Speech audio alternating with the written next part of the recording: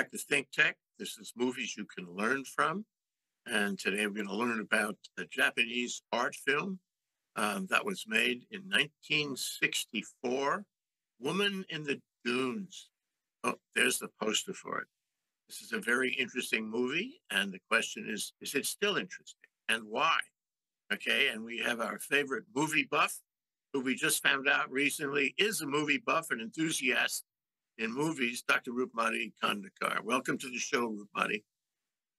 Aloha, Jay, and thank you for having me over here.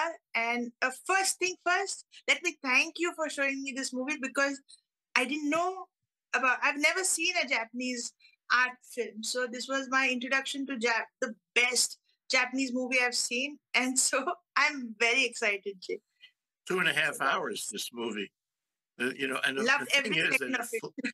It flies by, really. Yes, you don't even realize that you just spent 2.5 hours. So give us a 5-minute précis on exactly what happens in this movie, and then we can break it down. Yeah, Jay. So now, this is like a thrilling concept that I was introduced to by you. And let me give you a brief about what thing is about. This Kobo Ake was the one who wrote a novel about this. And he was in 1993 described by New York Times as the best Japanese writer in the post-war period. And at the same time that he was writing this novel was the time he was expelled from the Communist Party. And Hiroshi Teshigara is the one who's made the movie on this novel. So now, Jay, this plot involves, it's a black and white movie. It hits you straight in the face. It's clear as, crystal clear quality for this picture. You're watching a digital print, you feel. So he introduces the protagonist as Nikki, who is an entomologist who's going in search of the insects. Okay, and he comes to a seaside village in Japan, wandering along, and it's a very casual take. And he comes in the sand and he's searching for the insects. It's beautifully done, very casual, very casual. And then suddenly a villager comes to him, and it's late. He's missed the last bus. So the villager asks him, "What are you going to do about it?" So he says, "No, I don't know." He says, "You're a government official." He's like checking him out. Reiki, is he come with somebody or he's alone? He's associated with the government. He's checking his whereabouts, contacts. This guy says casually that I have not, nobody's there. And the villager asks him, "Would you mind spending? You can take advantage of the hospitality and stay in our village." So this guy is more than happy. He's lowered into a pit on a wooden ladder, makeshift ladder. He goes inside, and Jay, he's trapped in a pit. Now this is a psychological, you feel trapped, and he's dusting off sand every moment. You find him dusting off sand, and he is trapped in a pit in a house with a woman, a widow who has allegedly lost her daughter and her husband in a typhoon, and he doesn't understand the setup. She serves him hot food, she gives him good clothes. He's settling down, and he thinks it's for a night. And then the psychological thriller happens that this lady gets up in the night and starts shoveling off sand. And another extra set of shovel is kept for the man. He's supposed to join in. But he doesn't understand this on the first day. This lady is shoveling all throughout the day. Okay. And then this guy gets ready to go out. And the ladder is missing, Jay. He's stuck in the pit forever it is. So that frustration that the director has brought out in the movie with those shots which zoom in and out make you feel claustrophobic, make you feel like you are in the pit and how do I get out? I should get out of this as soon as possible. And the woman is unfazed. She's in her routine life. There is no changing. And this guy wanted to find a beetle and put his name in the books as finding a new species. No, he wanted to make a name for himself in the outside world. And today he's stuck. And he's really not able to understand how to get out of this. So the villagers come and give him ration. And the lady has to give up the sand. And the sand is sold to the builders. So it's a cycle that is connected, economic cycle that they put it. that this lady is earning her livelihood. She's put, if she allows the sand to come in, it will engulf her house and then the village afterwards. So she has to keep this routine going on. There's no stopping. And she's very satisfied with this routine. And the intimacy between them and the way they create a, it's a forced bond. It's a forced, you're there together, so you are together. It's that kind of a bond. There is no romantic involvement. And this guy has tried every which way to escape, tried to make a ladder out of a scissor, tried to climb the roof, tried to call out to the villagers, tried to bribe the villagers, let me go out for 1 hour. And this guy finds one escape. He comes out of the pit. When he comes out of the pit and he rushes out, Jay, he doesn't know where to go. He's still stuck after coming out also. And the villagers low him back. And Jay, after some time, these people, he knows how to signal to the villagers to come in if they need it. And his wife, not wife, the lady is pregnant. And so he calls out to the villagers and the lady is taken out, but they leave the ladder. When they leave the ladder, this guy has a chance to come up. He comes up, Jay. But to the surprise of everybody, if I'm giving out a spoiler, he goes back inside. He goes back inside. And he's ready to live that life of confinement. I don't know what is the pleasure that he finds in it, or what is his motive that he finds that he has to go back. He's found a way to desalinate water and give clean water. He's thinking of that. He's thinking of his child, which may come into the world. Viewers are just kept in a shut zone. And then in the end credits, you find that his name is finally on a list, but on a list of missing people who have been missing for 7 years. So this guy has confined to his fate by living in that hut. So what a psychological thriller, Jay. I mean, Ring, all these modern horror movies are nothing compared to this. Because in this movie, besides the actress and the actor, there is a protagonist, which is the sand. And the sand is constantly lurking in every scene.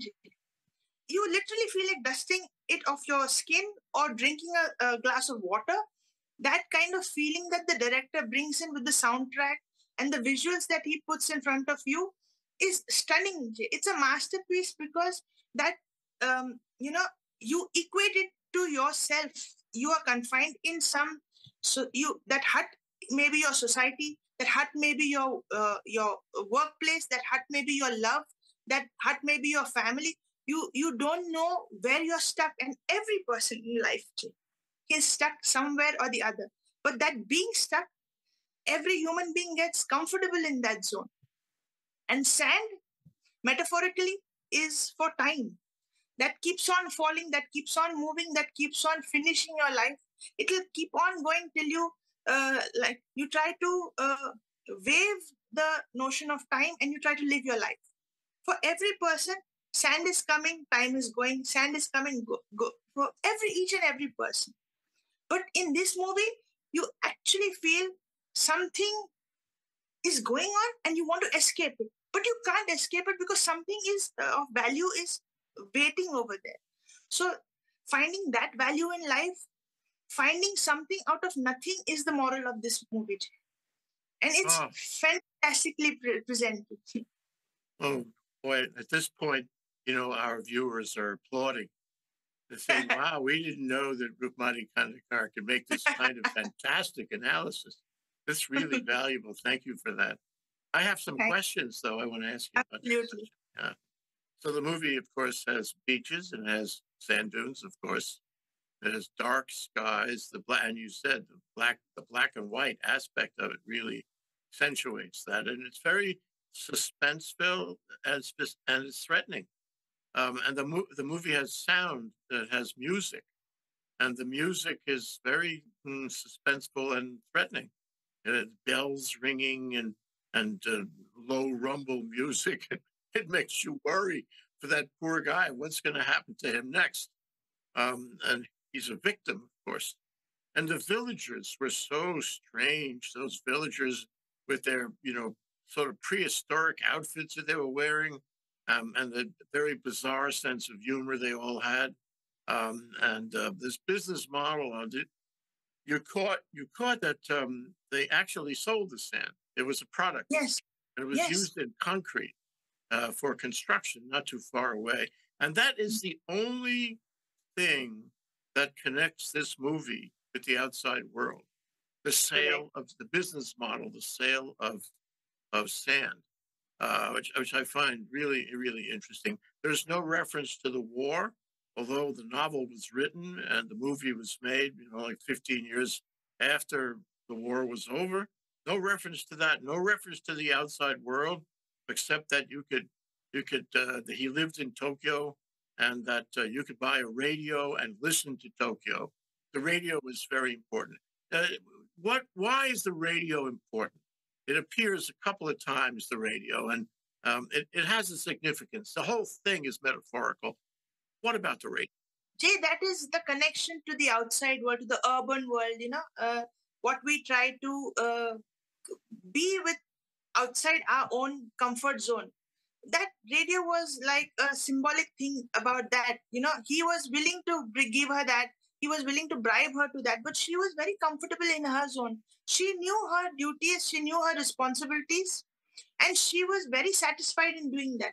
This guy craved for something beyond that, but in actual reality, he wanted the same thing what she had. He allowed himself to be confined by that. So he allowed himself to be limited by. He could have escaped. He could have gone back to Tokyo. That radio was something which she wanted, but when he's presenting her the radio in the end, she doesn't take it. She looks at him rather than the radio. So for her, it became something beyond material, and she was looking at him. But she knew she had no connection with him. And both of them, the director is so, or the writer or the director has so precise in their dealing with this relationship between a man and a woman, that they're brought together by destiny. They're brought together by circumstance and how they adjust to that.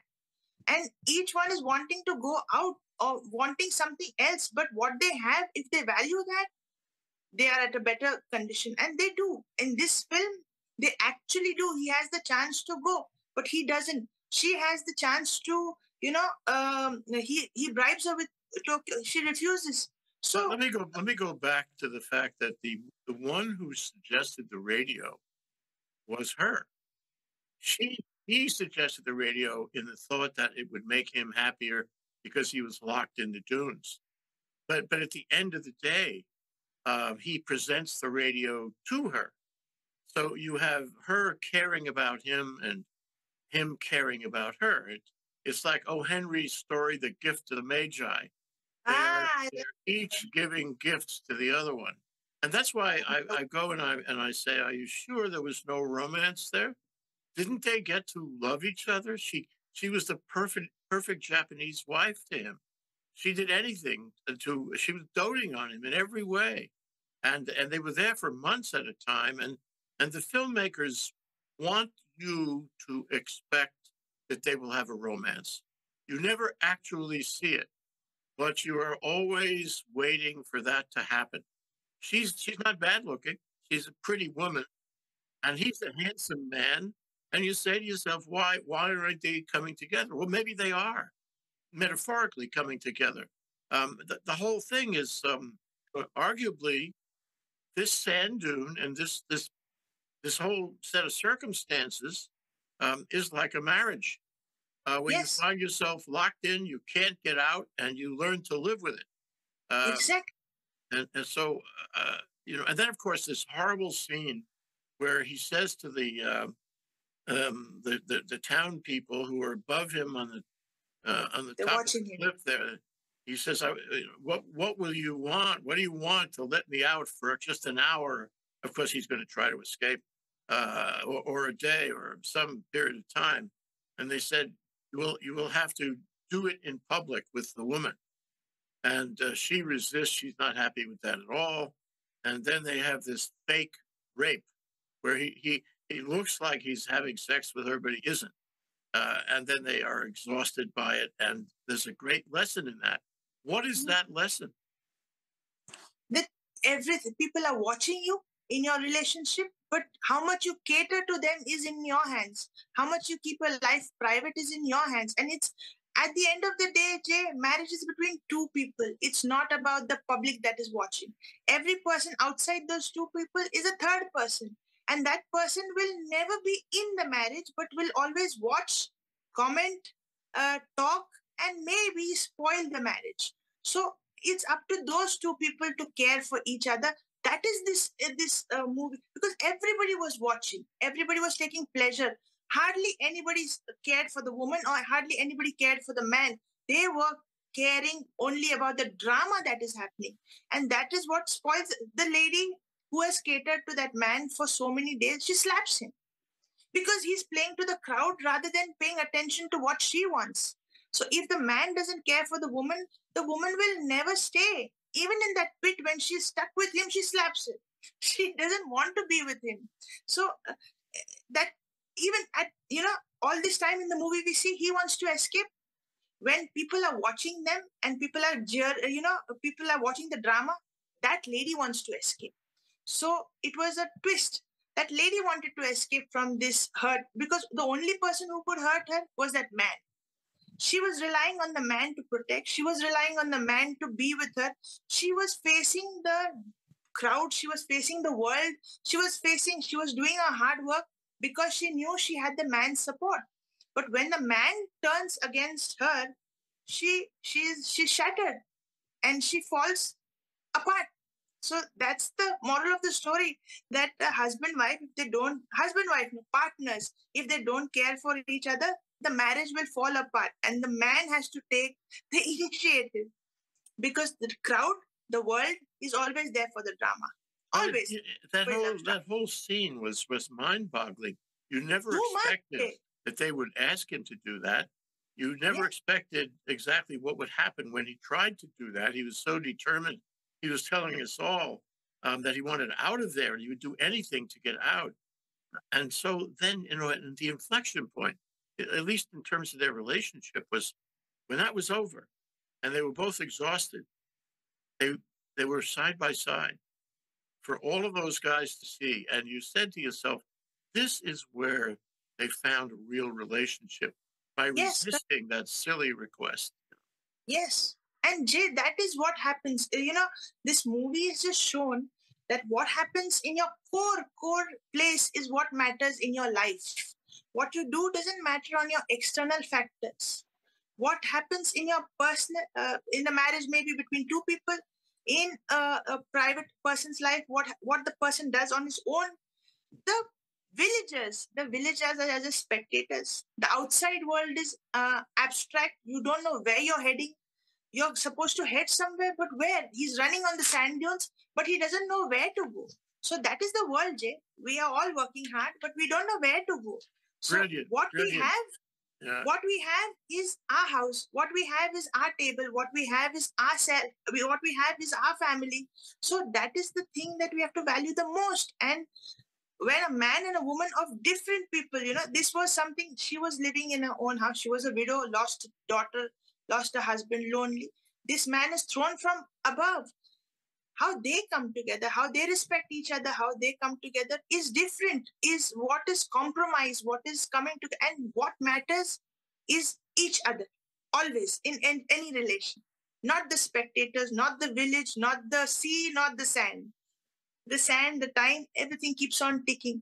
But in this movie, he just showed personal relations on such a highlight, Jay. I was stunned. I was absolutely stunned. But they do have a romance, don't they? Absolutely. The director never shows you sex. Never shows you sex. He shows you skin. Yes. He shows you them being close together. It was a small house, and they were always, inches away from each other. But then, all of a sudden, you find out she's in great pain, that she has an ectopic pregnancy, which is really, who else could it have been? And the director is telling you that they did have sex. They were involved in a physical relationship. That's why she was pregnant. After all, they were there months before that happened. So who else could it had to be him. Yes. And he never leaves his side. Right. He never leaves his, right. So, and then I found that whole scene was interesting because he goes and he signals. Everything happens at Yes. night in this movie. He Mm. signals with a burning stick Wooden stick. that the villagers should come because he needed help. And they Mm. come, and there's this one guy says, "Oh, she has an ectopic pregnancy," and Mm. he says, "How do you know that? How do you know? You're a villager. You know nothing.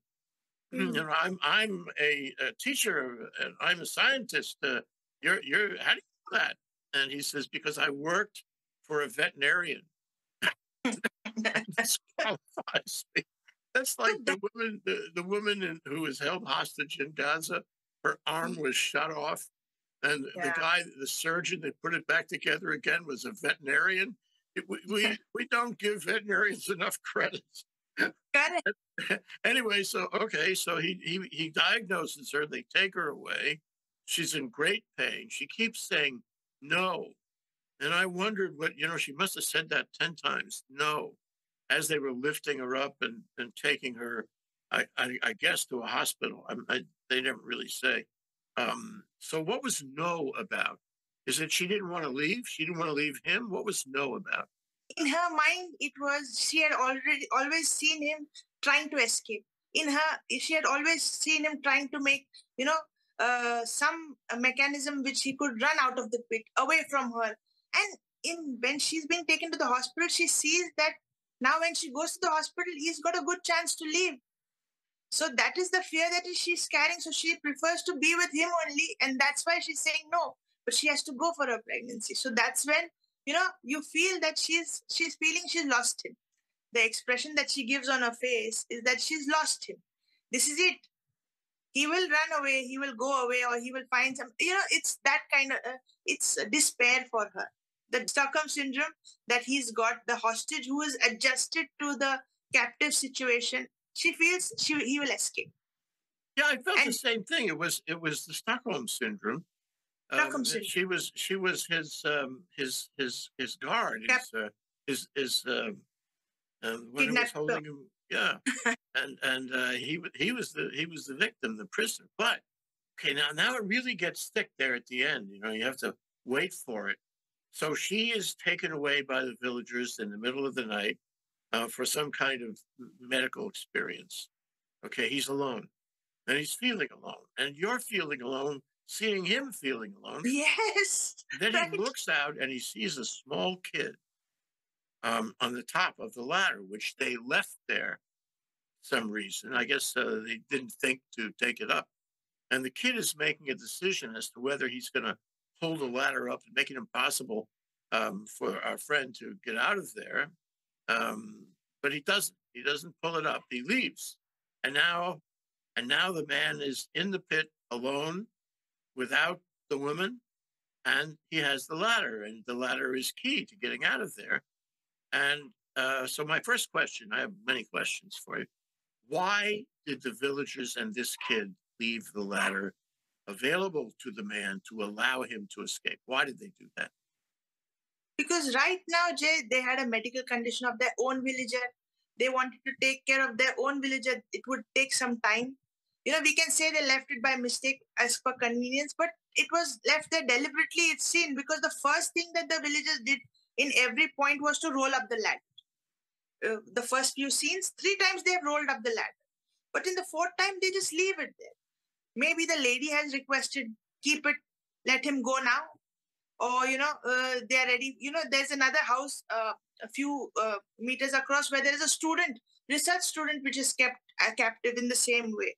So, kind of this cycle will go on with another person. So, that is the scene that is maybe presented. And Jay, when he's coming up, we'll come to that. But I think it's deliberate because they feel that his work there is done. Okay, so then he sees the ladder and it's irresistible. He'd been planning for this glorious moment for months.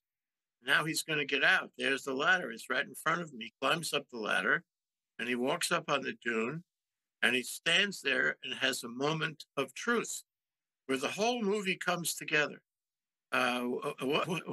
You described it before, but I'd like to hear what you think was in his mind as he stopped his escape Yeah, as the sun was coming up, it was dawn, and he yeah. stops his escape at the top of a dune and turns around. What is in his mind? Jay, more than his mind, I felt euphoric that he's escaped. He's come out. But then, that moment is such that, when you say that it's the sunrise and he's able to now see. Last time he had escaped in the dark and villagers were chasing him with lights. Now he knows where he can go. There is nobody chasing him. And that kind of liberation that he feels, the confinement that is broken, the freedom that he feels, the viewer can literally experience that, Jay, because the wide shot that they take is of the never ending sea, the horizon that they take from the back. And so that cinematography is something which is so visually appealing that from a pit where there is sand clawing in and there's a mini avalanche every second, he's right out in the sea. He's open to run. He's open to escape. He's open to live now.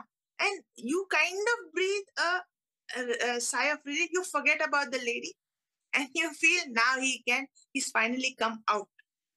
And then, Jane, you want to say what happens?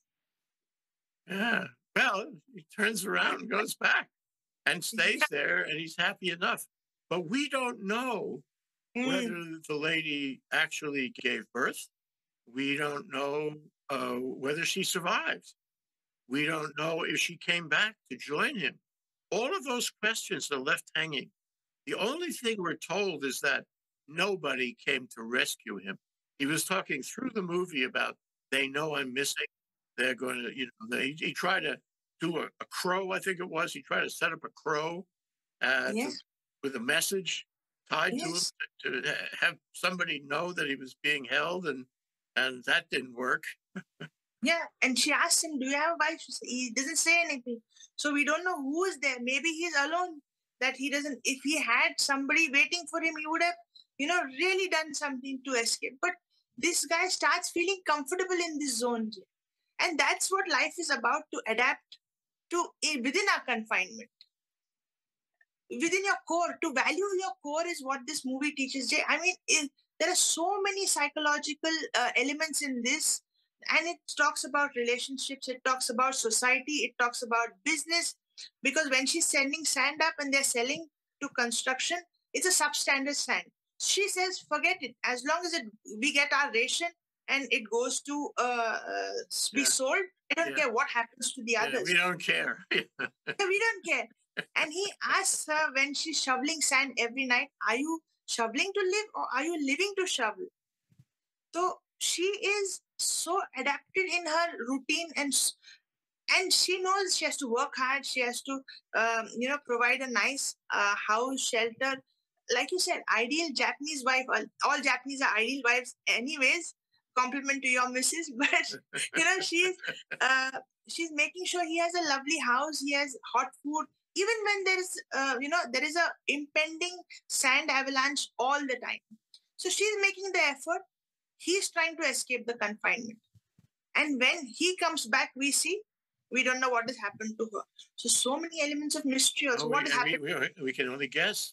But there are two other elements I want to ask you about before we get to the final questions here. Number one is when he was trying to escape on that one occasion, it was at night, of course. That's different from the dawn. And he was sliding down the sides of hills and the like. And at one point, he slid down into quicksand.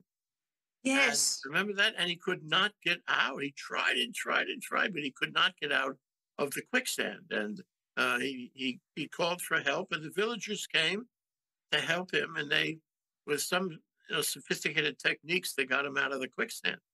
But the quicksand has to be metaphorical. Of course. What do you think the quicksand represented? From the frying pan to the fire. In life, you always go from one situation, you feel you're going to another situation which may be better, but it can be worse. He's living a very warm life and he tries to escape. He's going to go in a worse situation. So the point that we can take from it is be satisfied in your moment. Be satisfied in your confinement, because somewhere there is another danger lurking, or there is another point. The villagers came to help him, but they could help him to bring him out. Maybe he would have died there and finished up. Then what is the confinement? Confinement would have been death. But here he's living, maybe in difficulty, maybe in, with a stranger, maybe he's in a difficult situation, but he's living. There it would have been the end in the beginning. So life is 2 points. I mentioned the quicksand because he needed the villagers to help him out of it. He would have sunk right in, he would have died. And they helped him out of it. So there's a community thing there. As strange as they were, and they were pretty strange, they helped him. Okay? The other icon I wanted to ask you about was his effort to his system to distill water using a membrane and some kind of osmotic process to bring the water from the bottom of the sand, or maybe condensation from the top, into a bucket. And now he had fresh water, which was, at a great premium in the dunes. So he designed this, and it was successful, and he could live on it. There would never be another problem from him and the woman about water. Okay? But at the end, he says, you know what? This is really valuable to the villagers. I am going to tell them about this. I'm going to show them and help them. So what you have is a payback. What you have is also a statement. Part of my life here, imprisoned in the sand, is I'm a member of this community, and I will help them as they help me. What do you think? Yeah, Jay. He sets that bucket up just as a trap to send catch the crow and send the message. But he finds that it is drip, and he gets clear water for him and his partner. So he's very excited about this. This survival thing in life. When we achieve something, you feel wow, and then you take happiness in that moment. So, and you feel a sense of achievement. But it's human nature. When you have achievement, you want to share it. Like how knowledge we have, you want to share the knowledge. So he feels that he should now share this. And Jay, community that you said, the villagers had this hard-working lady who would shovel the whole night and give the sand to them as much as was physically possible for her. They made sure they sent a man to keep her company. So the villagers also thought about the community and kept this lonely woman. They bought her a partner to share her life with. So that aspect of society, we can see that they do bring together two people also.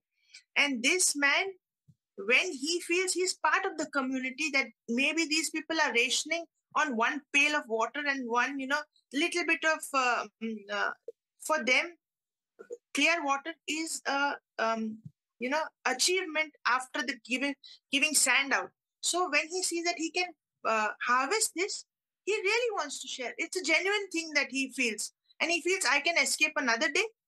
Let me first tell this to the villagers. And I'm sure when he tells this to the villagers, he becomes part of the community. Well, let me ask you one other, sort of end of the movie question.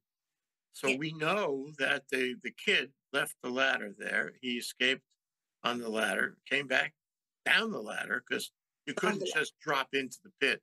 You'd break every bone in your body. So after that, when he learned to live with it alone, presumably in the pit, do you think the ladder was still there? Do you think they pulled it up again, or did they leave it for him? This mystery of the ladder, I think they must have pulled it up. Or, this guy was so capable that he had created a ladder. We have seen that he created a rope to come out of it. He was not dependent on this. Something was, bringing him back. Destiny. It's a game of destiny that life plays with you. Which situation you land in, you never know. And, it takes you to your point of resting in every which way, Jay. Life takes you to every point in a predestined way. So how much ever you struggle, how much ever you try to catch a rope, make a ladder, it will take you to that only point where you had it. It's always been that. And you've always wanted something else. But it will, when you go to that point of something else, you will always feel, I wanted that. So the grass is never green on the other side. It's your grass, which is always there with you because it's there. The concrete moment that you have is what is there. And this movie is all about just that moment, Jay. The lady has accepted her moment. The man is trying to find something other than the moment. This kind of struggle, iconic struggle that happens in everybody's life, is just shown in this movie so brilliantly, Jay. And we are just dusting off sand, and that is the time which tick tocks all the time, Jay. He didn't. Once he realized who he was, where he was going, what he wanted, it didn't matter whether they pulled the ladder up or not. It didn't matter. No. He was no longer interested in the ladder. He was no longer. Yeah. Okay, well, let's a couple of closing questions here. Do you think, Roopmati, that this movie, 1964, black and white, and certain production values, although as you said, it was as good as a digital Yes. movie. It was very sharp video and very good sound. Do you think this movie has stood the test of time? I say time with due regard for the fact the movie is all about time. It's the sands of time, Jay. It's the sands of time. And I am absolutely sure that this movie is relevant for any day, any age, any person who wants to watch something, a relevant commentary about life in a hard-hitting way. It'll play with all your senses. Even if you're fast asleep and you pick up this movie for watching, you will wake up. It's like that kind of a movie which grips you. It keeps you hanging on. You want to know what happens next. Okay, what happens next? And it's a 2.5 hour movie, Jay. It's like an Indian Bollywood movie, but it's an art movie, but you watch it in a matter of, you feel it just started, but something has to be done. You want something more to happen. It's never a dull moment in that movie. And Jay, the close-ups that he takes are so, you feel literally the sand is everywhere. Oh, isn't that true?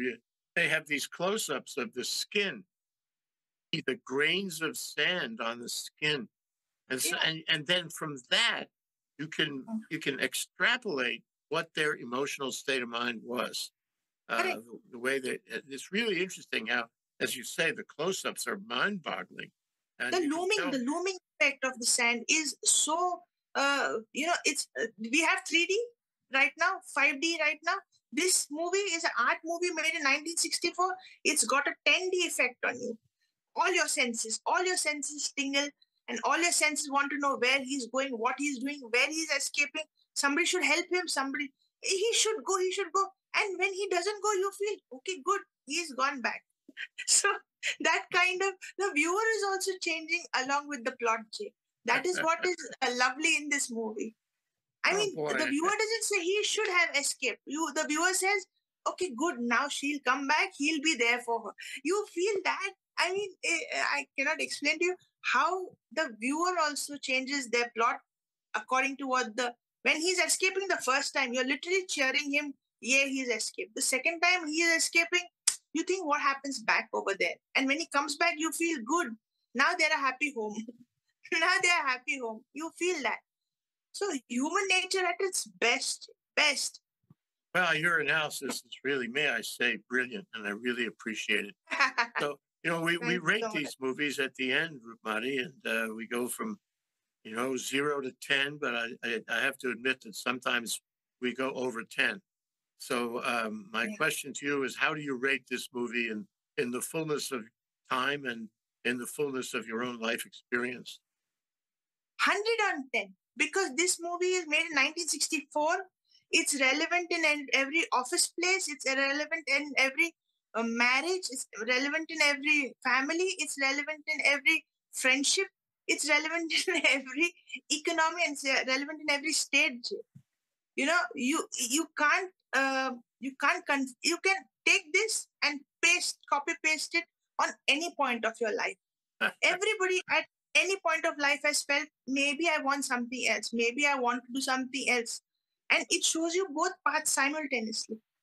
The actress is beautifully satisfied in her condition. How many hardships she could have been crying about her situation, but she is gotten back into routine. She provides for this man and he's trying to escape, but he also comes back. So destiny, you know, life, cosmos that when they stop shoveling sand, it'll come back. You It'll know, engulf everything. Roopmati, I was going to give it a 10, but you have shown me so many points of excellence that I'm not at all sure that I would stop at 10. I'm going to have to reconsider that later. But this was a great review, and you're right. It's a great movie. It's a movie to think about and to learn from. Dr. Roopmati Khandekar, a movie buff, a movie extraordinaire. Thank you so much. Thank you for having me, Jay, and thank you for showing me this movie because it was just lovely. Aloha.